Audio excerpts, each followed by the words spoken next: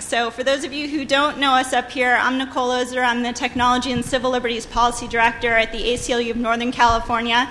So it's my job to work on privacy and free speech and new technology for the ACLU. And joined by my good friend and often co-conspirator for good, Kevin Bankston at EFF. So we're really glad to be here with you guys. And not only are we going to show a couple funny clips, but we're also going to show some deeper clips. And with that, I'm going to turn it over to Kevin to show our next one. Hi, guys. Thank you so much for showing up at this late hour. I hope that you will be entertained and enlightened and that you'll participate. We'd love to hear what you guys have to say. But you want to go ahead and play the next clip? By the way, Senior Staff Attorney of the Electronic Frontier Foundation, work most of the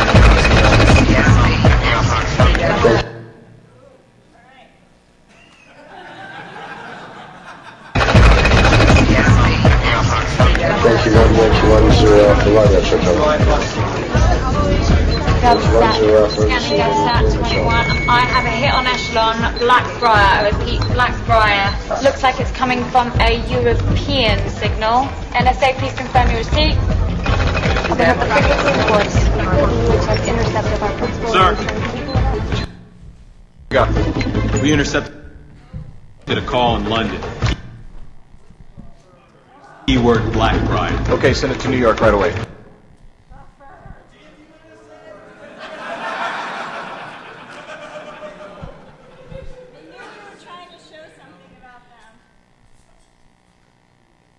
Well, so what you're watching here is the Bourne Supremacy, the third in the Bourne series of films.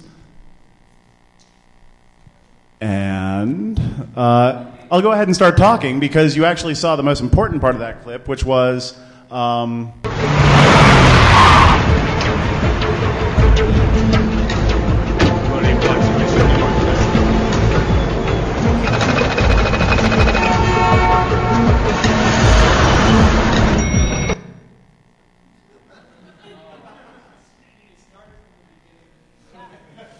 We can do that. We can do that.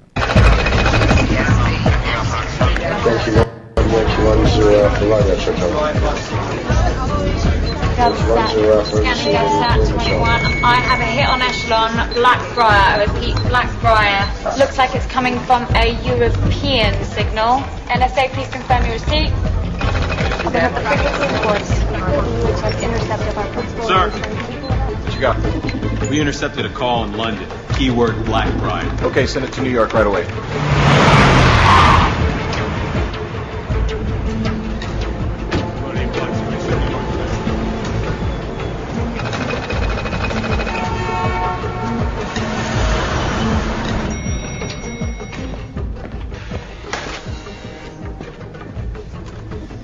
Track the phone. Registered to a London reporter named Simon Ross. Works at the Guardian newspaper. You're tracking him? Sir, yeah. Thanks, Mike. We have a survey team covering him at work and a sneaking piece on their way to his apartment. Who talked to him? How did you find out about the Blackbriar? I don't know. We pulled his background and run a cross-check on any known anomalies. We've come up with nothing, but I think if we follow Ross, we're going to be able to... Ross is easy. You want the source.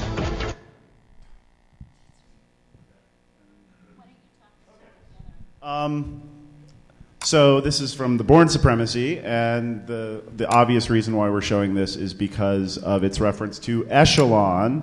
How many people have heard of Echelon before? Oh, I love Defcon.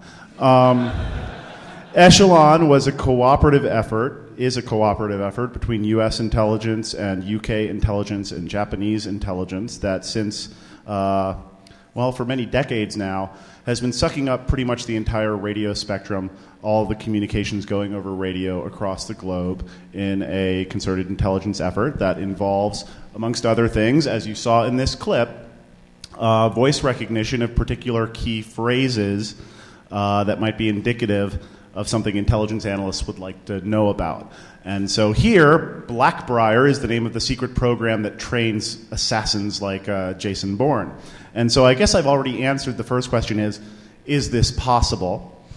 But what's of particular note is that since 2005, we found out that Echelon had essentially moved inside the United States and from the radio spectrum onto the fiber optic networks inside of our country. This is what we often refer to as the NSA warrantless wiretapping program. And although President Bush at the time, when the New York Times first exposed the program, characterized it as being narrowly targeted at the communications of terrorists communicating internationally between the U.S. and other countries, various sources of information, including a heroic whistleblower named Mark Klein, who literally showed up on EFF's doorstep, former AT&T technician, showing how this system was hooked up. Basically, it was revealed that the program is much, much larger, and regardless of who the analysts are actually targeting to listen to or targeting whose emails to read, the program actually sucks up masses of communications data, including yours and mine.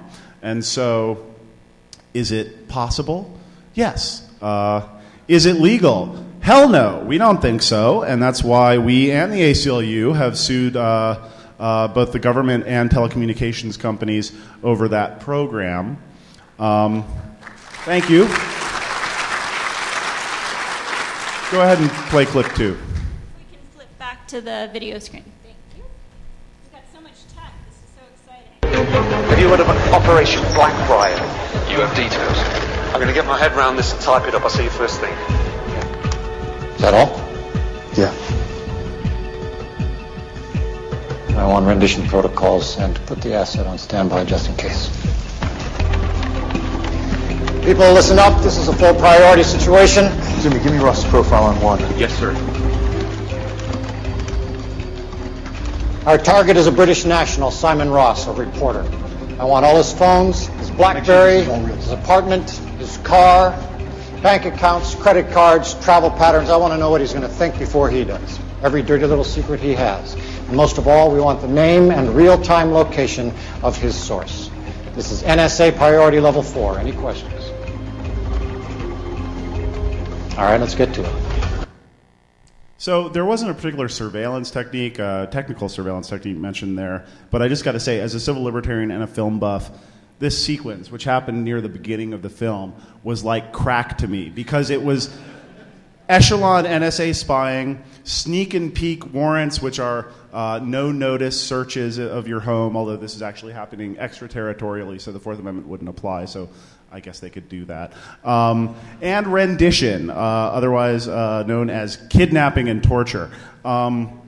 So, great movie. You should check it out if you haven't seen it. What's our next clip?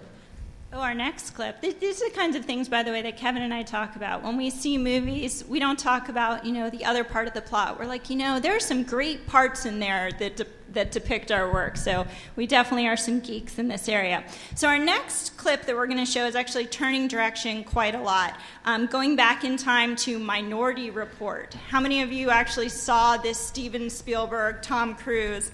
So I'd have to say, not my favorite flick, it had some weird kind of things in there. But it's got a really interesting clip that really talks about physical surveillance. So let's take a look at it, and I really want us to talk about, in the audience, sort of, if any of this is possible, if there are folks in the audience that have been working on this, what's legal and what's ethical. Oh, before we start that, I did want to make a comment about the Simpsons clip. First off, the technology of that robot driver, I'm not really sure how that works. But, the basic technology of having microphones posted in public places, including public buses and trains, is certainly possible and done now. And the rationale for that, the argument for why that is legal, is that you don't have an expectation of privacy in public, something that, unfortunately, there are a number of Supreme Court decisions holding that. So that does raise the frightening prospect of microphones being secreted throughout the public sphere. I'm sure you've seen notices on a variety of public transit to this effect. I don't think they run a direct line to the NSA. They probably just go to some audio tape somewhere that no one ever listens to. But regardless, yes, sir.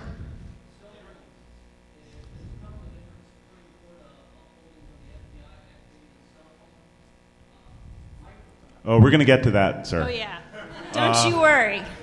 And you, sir.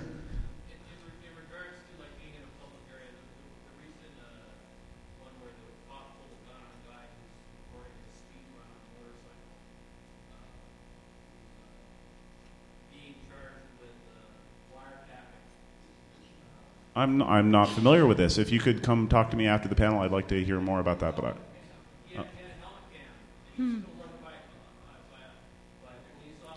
Where was that? What state? Maryland. Okay. Well, I expect the argument against that would be the argument for what you saw in The Simpsons, which is he was recording that police officer in public. That. So that would be the state law then, because federal law is one-party consent. But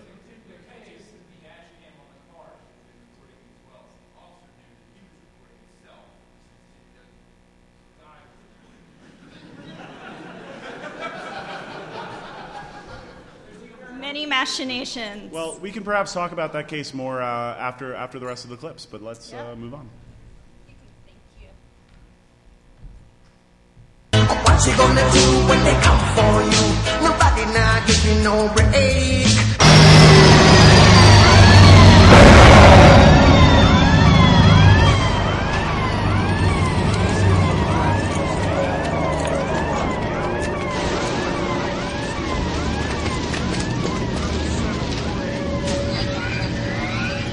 Chad, we are now in position and ready to begin thermal scan on all residences on North Powell.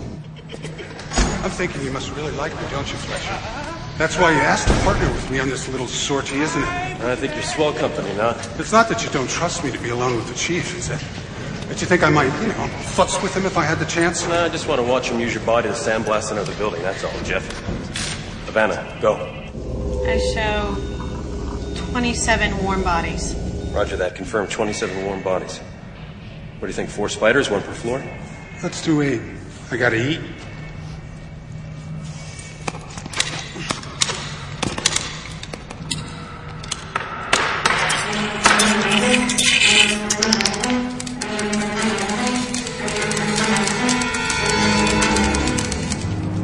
Residents of 931 Powell. Residents of 931 Powell. This is Officer Fletcher of D.C. Pre-Crime. Under authority of PC Section 6409, we are deploying spiders into your complex. I'm scared. You're scared? Congrats, just stay still. Stay still, baby. Open your eyes. It's okay. I don't like it. Stay still, stay still.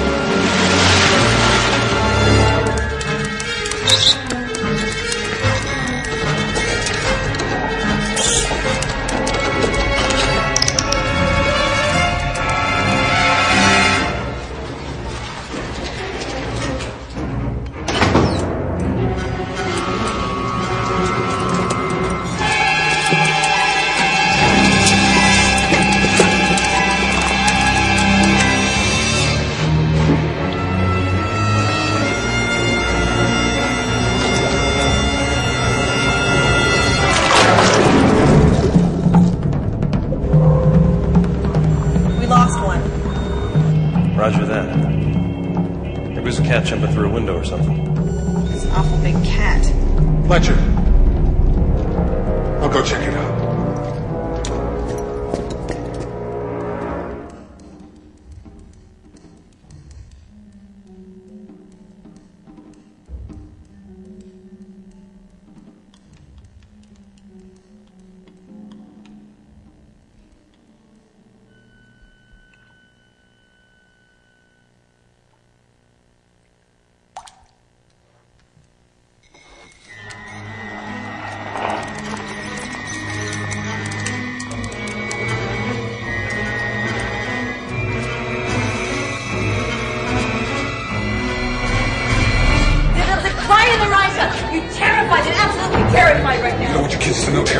away from me.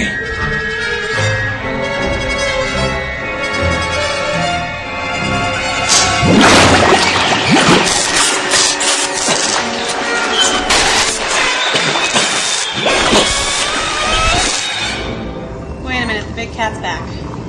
What do you guys think? A drunk maybe can't wake up? Yeah, some guy who doesn't want to get red. Folks, please, be quiet. Close your doors. Go back inside.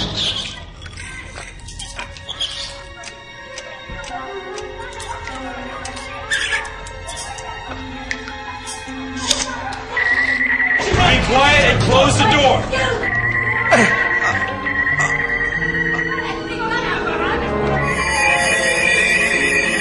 We got an ID.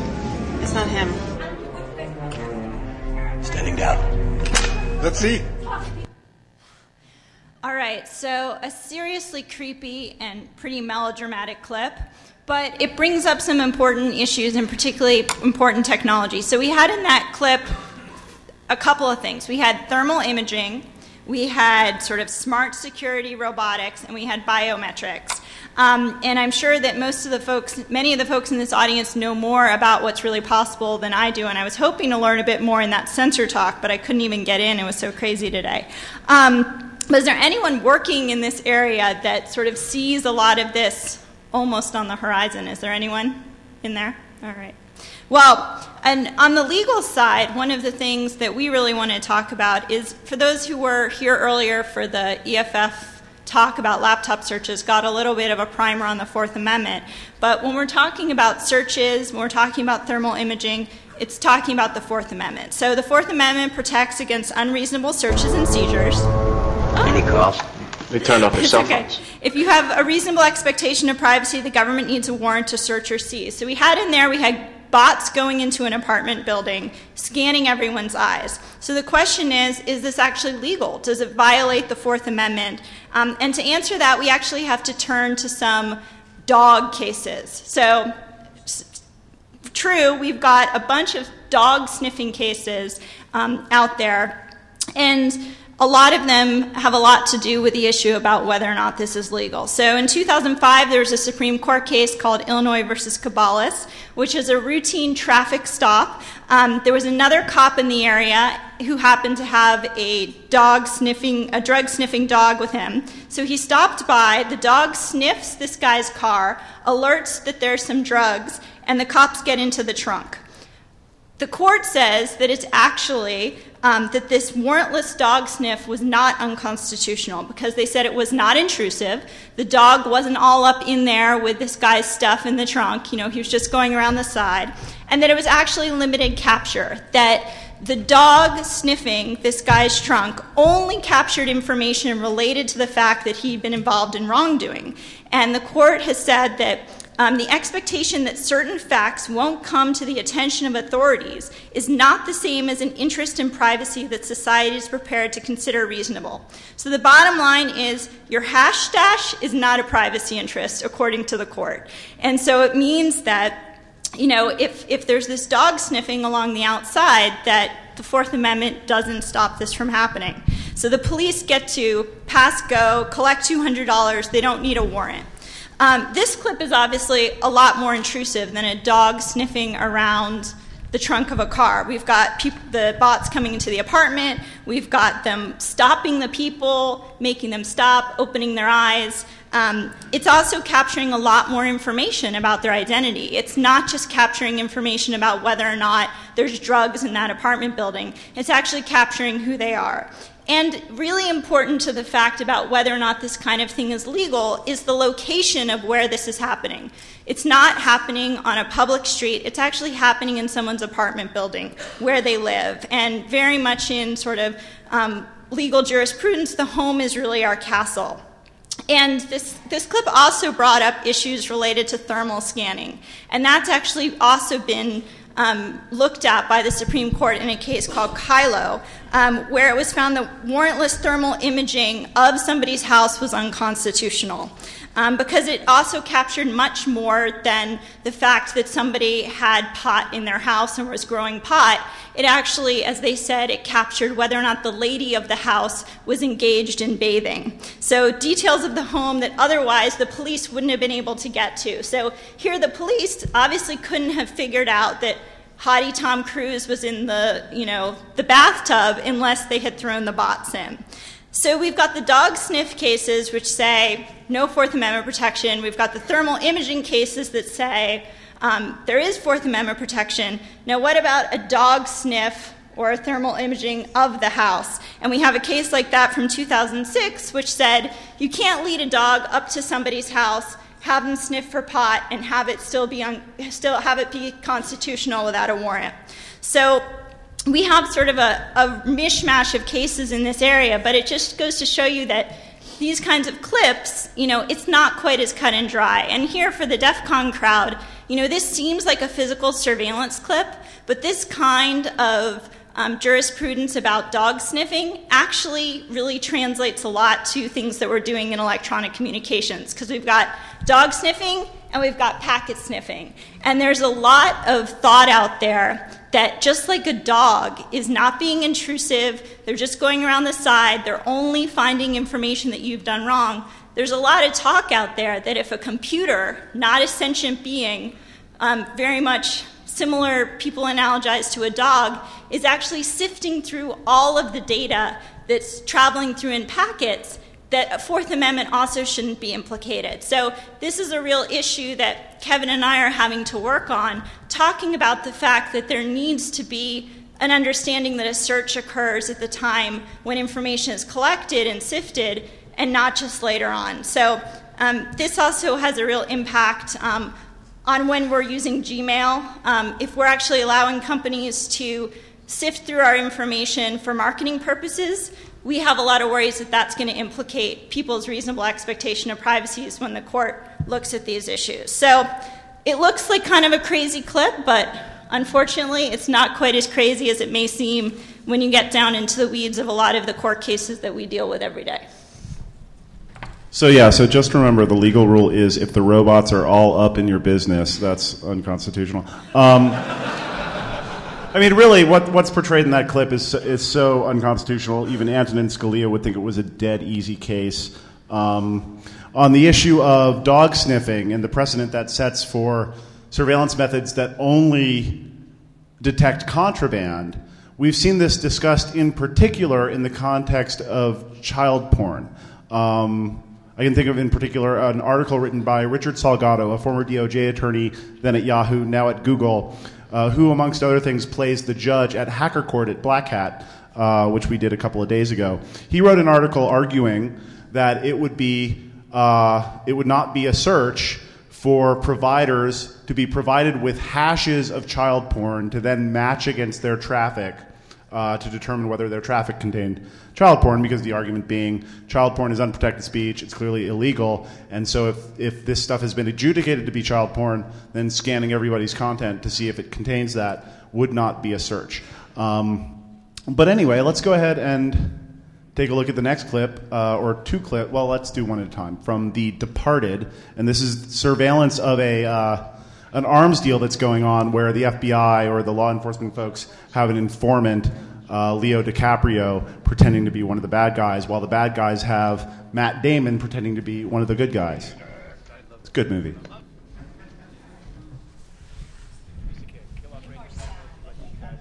Oh, I think he cut it when it accidentally started. Could we get the sound back on the computer? Piece of cake. He'll operate the cameras, you ID the guys and log them. All cell phone signals are under surveillance through the courtesy of our federal friends over there. Patriot Act. Patriot Act. I love it. I love it. I love it.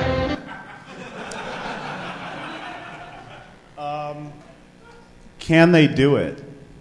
Y'all can do it. I mean, really, it just takes antennas and some cracking ability. But it's actually not legal for them to do that. The Patriot Act does not modified wiretapping law in relatively minor ways, particularly in the law enforcement context. It added to the types of crimes that one could wiretap for, but it certainly would not give them authority to wiretap every cell phone in the area, although I do think it is probably within their technical capabilities. But let's go ahead and play the next clip. They turned off their cell phones. Search randomly for calls made from the area. 807 phones are live in this area. To narrow the area. What you see there for service is what you're going to get. Yeah, why the fuck did they turn their phones off? Wait, there's still one phone up. Where?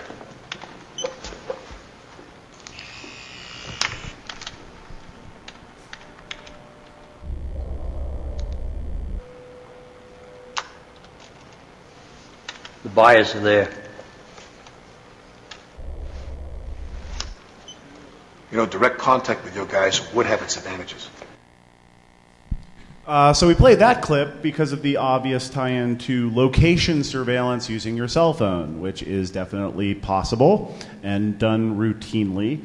Although, again, I certainly hope that tracking the location of every phone in an area is not routine. Although we have seen instances of them getting stored data about everyone who was in a particular area at a particular time. It's called a cell dump. We saw it in an investigation of a bank robbing gang called the Scarecrow Bandits, where they got cell dumps on the cell towers near all the banks that were robbed at the time they were robbed, and then mined that data to try and find out who was at all the locations making calls at the same time. The legal standard for tracking a cell phone is something that we at EFF have been working on for many years. ACLU is also working on that, and we regularly file briefs fighting with the government over whether a warrant is required to track your cell phone or not. There have been about 36 cases now, most of them holding that a warrant is required, hooray, but those are all lower courts. And when the government has lost, it has refused to appeal, even often when the courts encourage them to do so, because if there's a bad rule, if there's a ruling against them in a higher court, say in a circuit court, that's actually going to affect their practice. These dozens of courts ruling against them hasn't affected their practice. They still seek permission to track cell phones without probable cause routinely, and that permission is routinely granted. And so we're doing our best to fight that.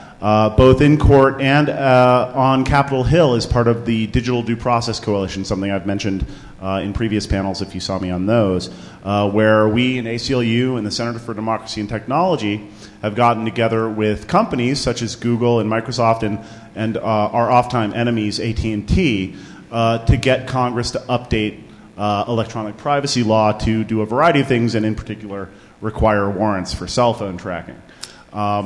And it's not transparent at all. I mean, a lot of times when these orders are given, when these cases come through, we don't actually hear about them. So it's only the ones that we hear about that we're able to litigate.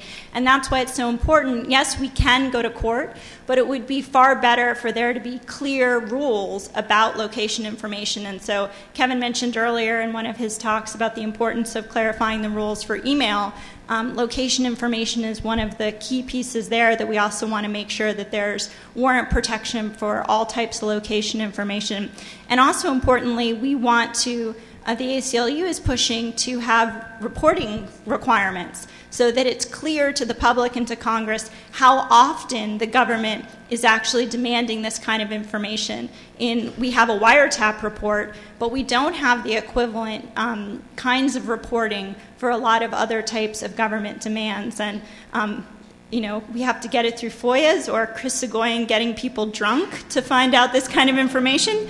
Wouldn't it be better to actually have reporting requirements? So we're definitely pushing for that. And also to make sure that if the government actually does violate the law, Kevin's been saying that, their practices haven't changed, even though courts have said that it should be otherwise. And there is no suppression remedy. If the government doesn't follow the law, they can still often use this information in court. So we want to make sure that if the government does break the law, that they also can't continue to use this information. So this is something that Kevin and I work on quite a lot, both in the courts but also in the legislature, to try and create better clarity and safeguards for all of our information. I figure we can take a question or two before we move to our last clip.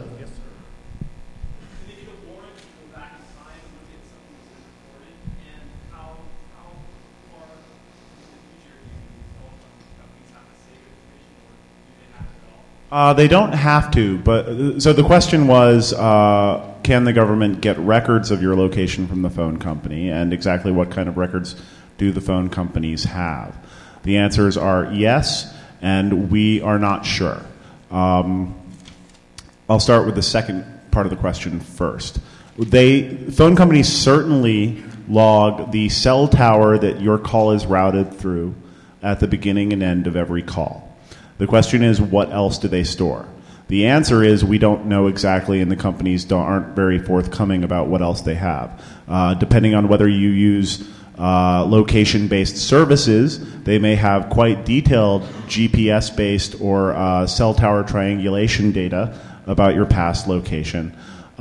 This is actually an issue that we are currently litigating. I argued in front of the Third Circuit in February about what the appropriate standard should be if the government wants to obtain historical cell site data or other location data about your cell phone, and we're still waiting on a decision there. Our argument, of course, is that a warrant should be required, that the Fourth Amendment requires a warrant, and the statute that governs this area allows courts to require a warrant. But so there's a big transparency problem here in terms of knowing exactly what the companies have. They certainly don't have an obligation to store that data for the assistance of law enforcement. However, we have seen evidence of company retention of data because they were paid by the government, provided the funds to build the data centers to store the data just to help the government out voluntarily.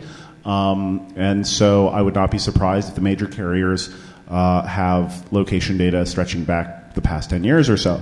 But we honestly don't know. The best resource I've seen lately on this is from a security researcher named Matt Blaze, who testified to Congress, the House Judiciary Committee's Constitution Subcommittee, about this.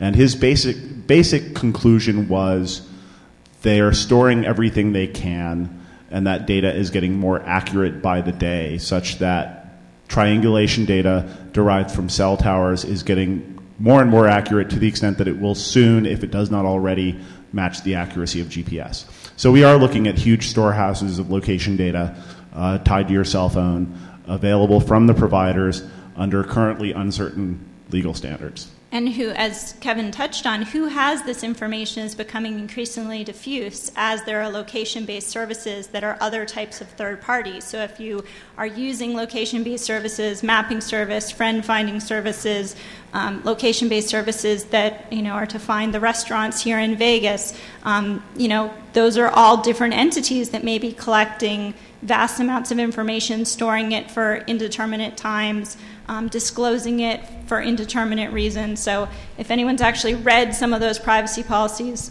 they're pretty scary, and we've been delving into that quite a bit. As Kevin mentioned, there was a hearing in Congress very recently on this issue, and since it is a focus of what we're doing legislatively, we've really been trying to investigate some of these issues further. So if any of you work in that area and would like to help us to understand more, I'm sure Kevin and I would love to chat with you. We have one more question back there, and then we'll go to the... This is related to the comments that was just made. What's the integrity of that data? What's the chain of custody? I mean, what's the ability to validate that the producer of this information isn't simply manufactured? I don't have a good answer for that. I mean, I've not been directly involved in, say, criminal cases where this data has been introduced against a criminal defendant. Certainly, often criminal defendants will try to argue that the data is imprecise, which is funny because the government also likes to argue that the data is imprecise because that strengthens their argument that the Fourth Amendment doesn't protect it. I mean, chain of custody, you have someone from the phone company come in and testify, this is the data that we have that was collected when these calls were made. There you go. I mean, I'm not sure. I mean, if someone introduced some evidence to indict that person to say, to show that it was fabricated, I guess that would be an issue. But I've never seen an instance of that. They've got so much data, they don't have to fabricate anything. So, was there one more, and then we'll take the last clip? One question. Revisiting the Minority Report for a second, how often does law enforcement stand behind the interest of public safety, putting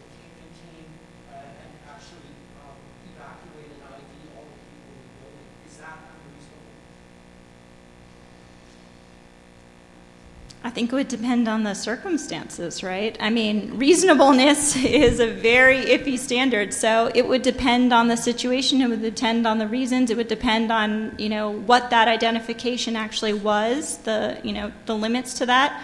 But I think that we'd have to look at it on a fact-by-fact basis. Yeah, I mean, to be clear, there certainly is an exception to the Fourth Amendment's warrant requirement for exigent circumstances, where there are legitimate emergencies where either evidence is about to be destroyed, and if you go get a warrant, it'll be too late, or where someone's life is at risk.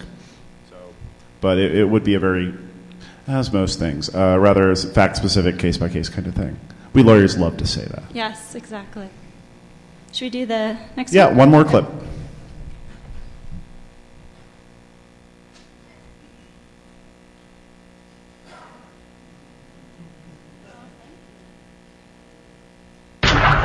Beautiful, isn't it? Beautiful, unethical, dangerous. You've turned every cell phone in Gotham into a microphone. And a high-frequency generator receiver. You took my sonar concept and applied it to every phone in the city. With half the city feeding you sonar, you can image all of Gotham. This is wrong. I've got to find this man, Lucius. At what cost? The database is now key encrypted. It can only be accessed by one person. This is too much power for one person. That's why I gave it to you. Only you can use it. Spying on 30 million people isn't part of my job description. This is an audio sample. If he talks within range of any phone in the city, you can triangulate his position. I'll help you this one time. But consider this my resignation. As long as this machine is at Wayne Enterprises, I won't be. Morgan Freeman. You see, if only Morgan Freeman existed in real life. That's right. We could use any surveillance technology we wanted with the assurance that it wouldn't be abused. But unfortunately, Morgan Freeman doesn't exist. You know what I mean. Lucius Fox doesn't exist, whatever. The Morgan Freeman image on film, he played God, amongst others. But anyway, this is a really interesting clip for a lot of reasons. First off, because it raises this ethical issue of how much power is too much power, and how do we create checks and balances to ensure that these powers are not abused. And, the closest we do have to Morgan Freeman is judges. He really ought to play a judge. Has anyone ever seen, has Morgan Freeman played a judge in anything? Oh, well, anyway. It's very important to us, the civil libertarians, that judges be in the loop whenever invasive technologies like this are used. This is also interesting because it's a nice mix of real technology and, I think, crazy, stupid technology.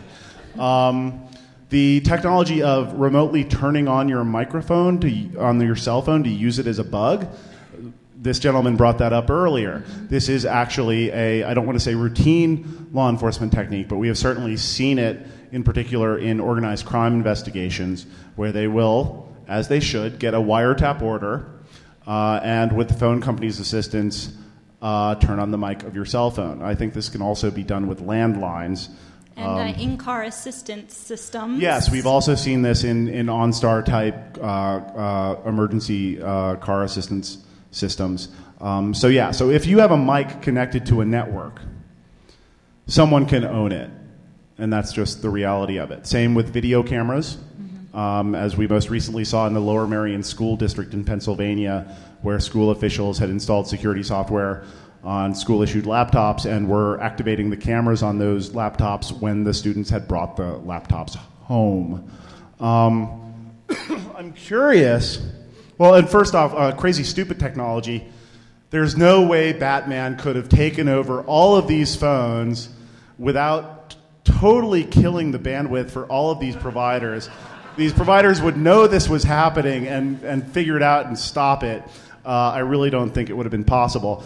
But the turning on the mic thing is basically possible. The voice recognition thing is basically possible. What I don't know is this crazy sonar thing possible at all? No, I've seen work where people have used the passive radio frequencies at the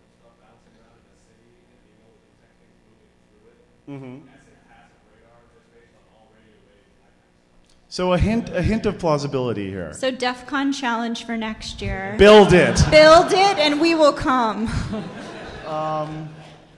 So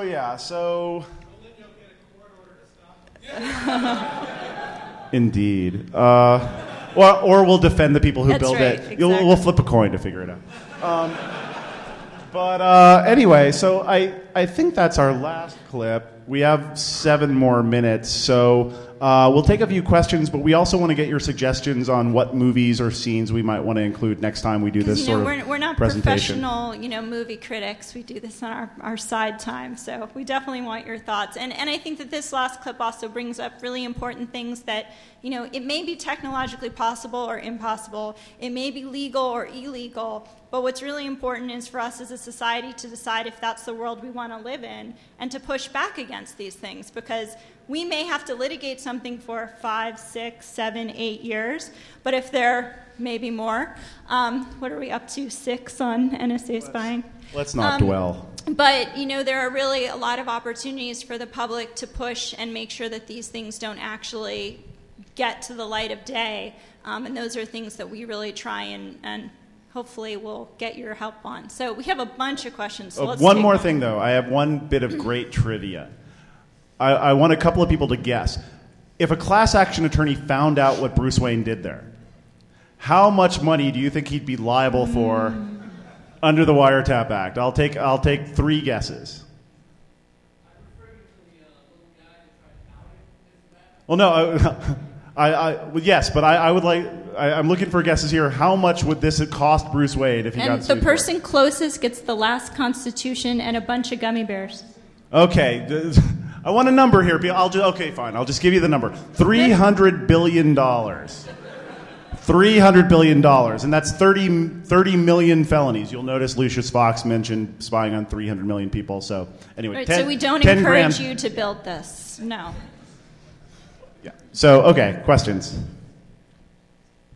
As judges and politicians are becoming younger because no one's coming in, do you notice a significant change in the understanding of actually what's going on in the real world? Well, the real secret is that most decisions are made by the clerks. Made by, but informed by the clerks. So I think that a lot more clerks are understanding these issues and trying to educate judges about these things.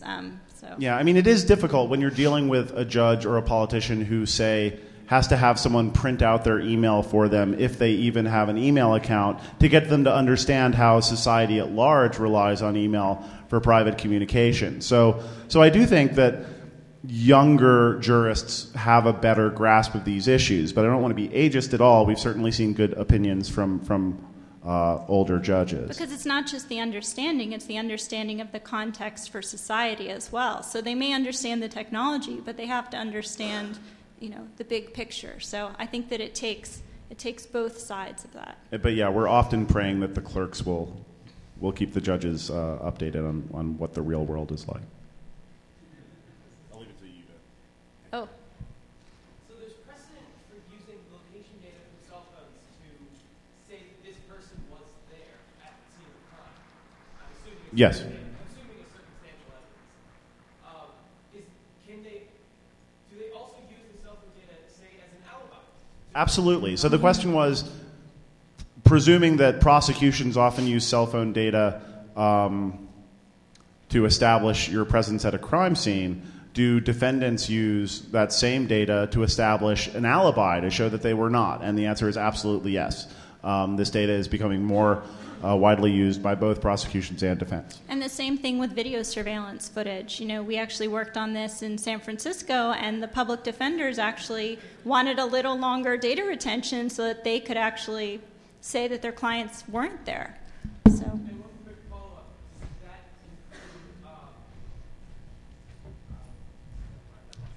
Okay, so we'll move in the tour in the front.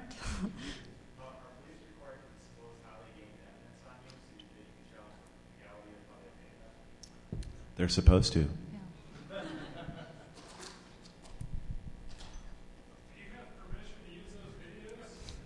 Fair use. Yes, exactly. Educational criticism and critique. Yes, and God bless the new DMCA exemption. Exactly. Yes, sir. So I want to play devil's advocate real quick. It's perfectly legal for me to ask 10 companies in New York City if I can drop a network-enabled oscilloscope at their locations and track anything going on, we'll say 350 megahertz, which is AT&T's GSM 3G frequency, right? So I can track essentially every cell phone. I take issue with your premise, although I'm not quite sure I understood all of it. But so maybe you want to come up here and say it in the mic. But I don't think AT&T can consent to letting someone else track their customers in that manner. Okay. So what I'm saying is it's perfectly legal for me to ask 10 companies in any city if I can have a network-enabled oscilloscope. I don't know what that is. A frequency tracker. Okay.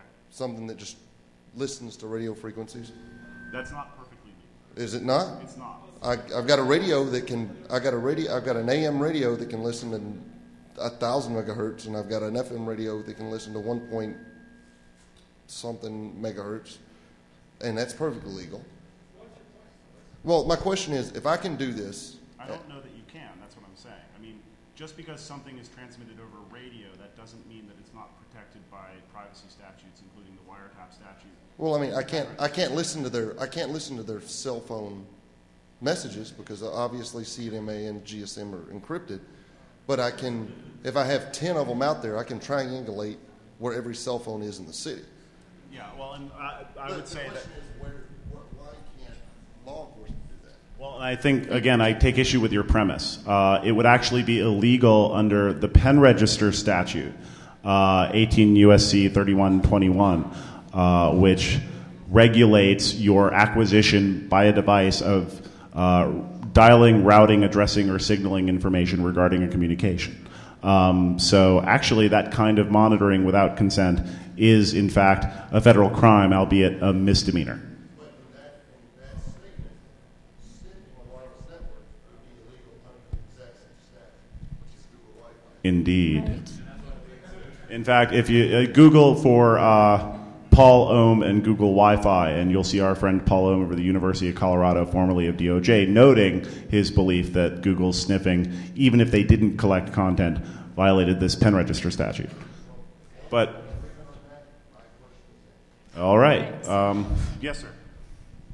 What's the distinction between a drug sniffing dog, looking around the perimeter of your car or what have you, in referencing the minority report, and forcibly being in a situation where you have to demonstrate your identity against your will, certainly in your castle. But even if you were outside of that, if you're walking down the street and some robot, some autonomous thing came up to you, would you have to demonstrate your identity? I don't normally have any document that demonstrates beyond a shadow of doubt that I am who I say I am on me at all times. Well, there is a troubling Supreme Court ruling in Hybel,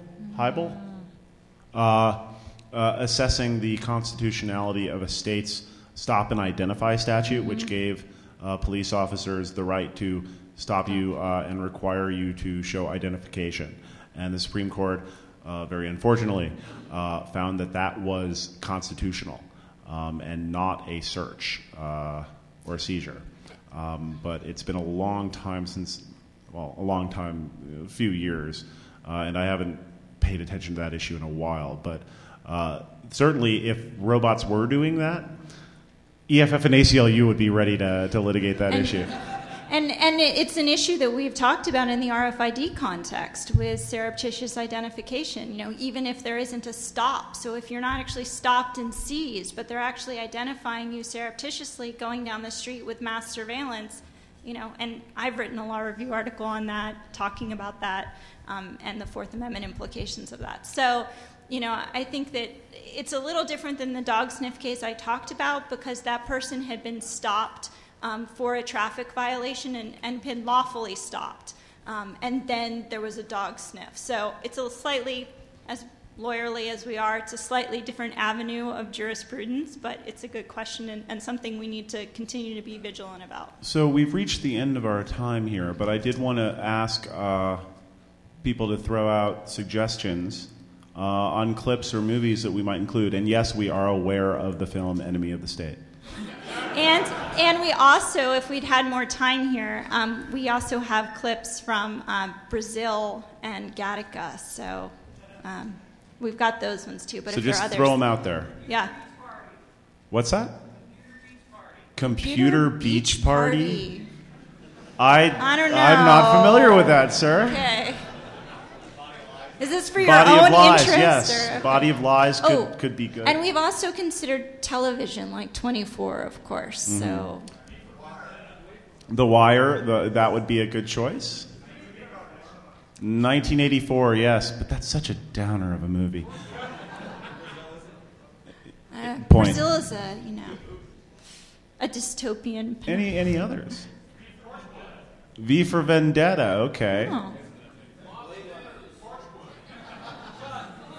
I have to admit, and endanger my geek cred, I have not watched Torchwood, but I guess I will now.